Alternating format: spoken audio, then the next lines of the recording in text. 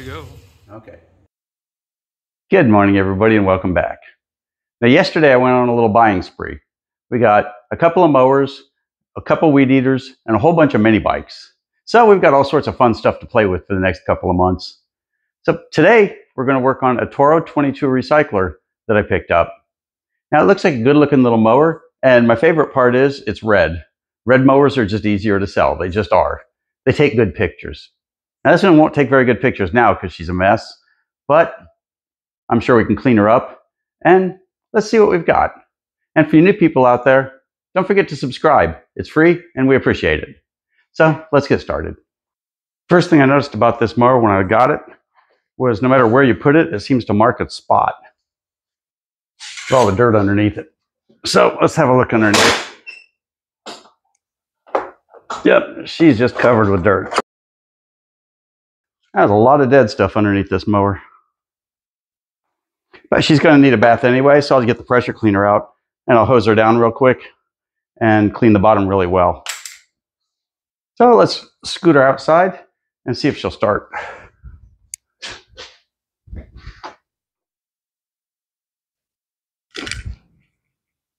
Okay, where were we? I had to stop and take a look at a weed eater. The gentleman brought over, and unfortunately it was all burned up. So let's check the oil on this bad boy.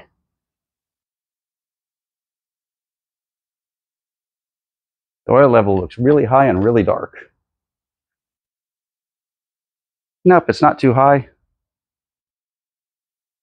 but it's dead black. So we're going to go ahead and do an oil change on it real quick, and then we'll get to the next step. And I'm pretty sure we're going to save this one.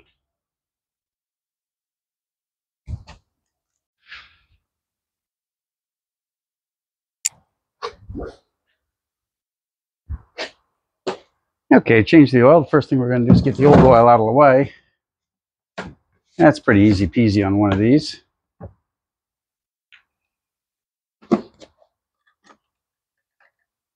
Now, whenever you're flipping one of these over, you always want to go towards the oil side anyway. In this case, we're going to go way towards the oil side.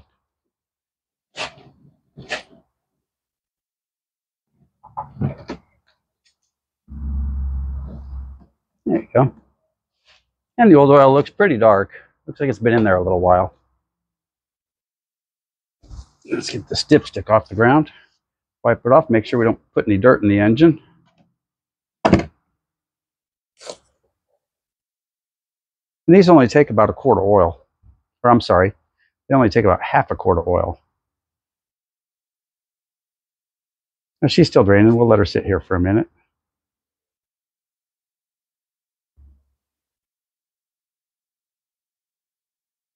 We'll slosh it a little bit over the top to make sure we get everything.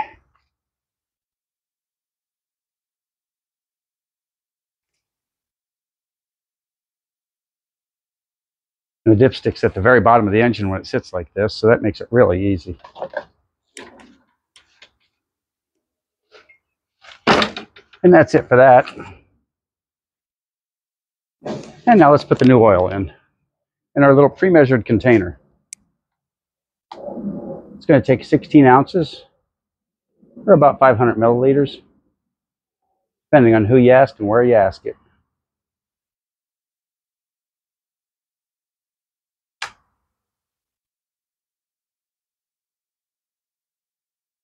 And that should do it. She's all full of Quaker State synthetic.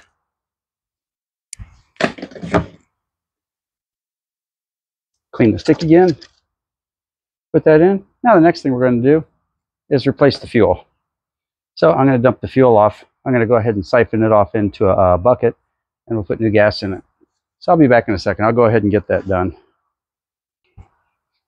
Okay, let's put some gas in it and see what we've got. This gas doesn't look too terribly bad, but it does have a yellow tint to it. It doesn't have that blue you come to expect.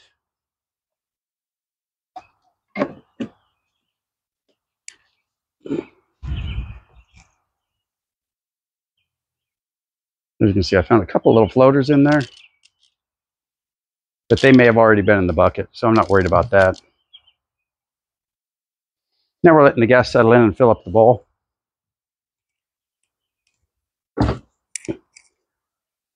And now we find out if it's time to clean her up or it's time to open her up.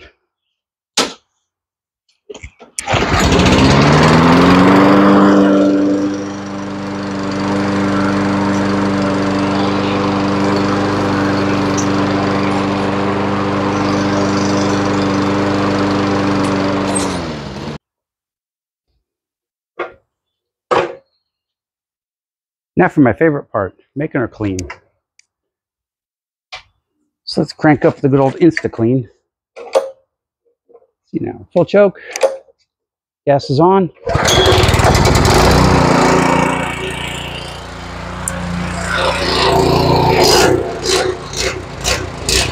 you can see I tested it out before I started. See, I tested her out before I started by cutting the yard up front.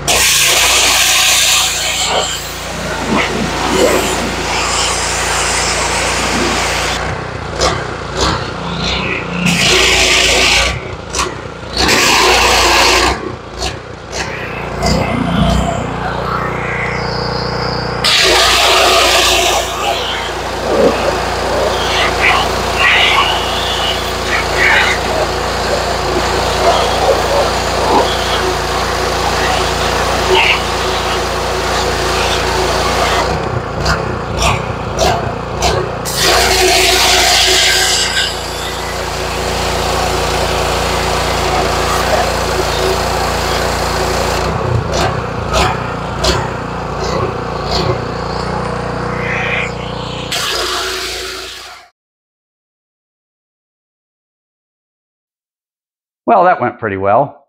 It's not very often I get one where I don't need to rebuild the carburetor. But this one didn't need a carb rebuild. The gas was so old, it didn't really want to run. It tried to run, but it really didn't want to run. And new gas and new oil took care of it all pretty well. No knocks in the motor, no issues at all with it. The drive system feels really good. I adjusted the drive system just a touch, but as you know, that's just turning a screw. Well, for all you people who haven't done it yet, go ahead and subscribe. It's free. And we'll see you next time.